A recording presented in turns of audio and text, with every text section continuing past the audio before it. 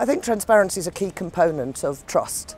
Stakeholders in business, whether it's shareholders, customers, the public at large, have a legitimate right to understand how businesses are being run and particularly how they're paying their taxes. So there's been a lot of progress over the last few years in relation to transparency for taxation.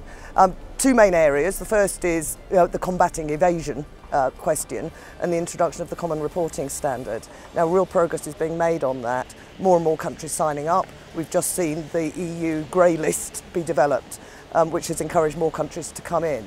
That's really good stuff, but there are still some technical developments that would need to be made to make sure that operates well, to make sure that the information flows and that tax authorities have the ability to use it.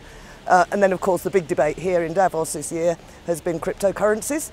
Are they going to be good or bad, and could that be the next frontier for tax evasion? The other area of transparency, of course, is around corporate reporting.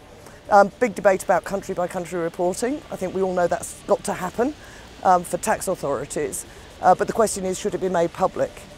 Jury's out on that one, because the evidence has been that where this information is given, it can be misunderstood.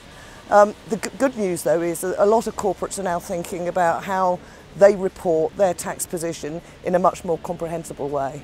Transparency is undoubtedly part of the solution, but we do need to be a bit careful, because transparency doesn't just mean releasing data.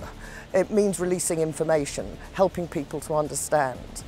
One area where more work needs to be done, I think, is reporting by the tax authorities about what they're seeing. Because the debate really has been moving on now. It's less about how we make the current tax system work, it's more about thinking about what the tax system needs to evolve to in the future as the global economy changes.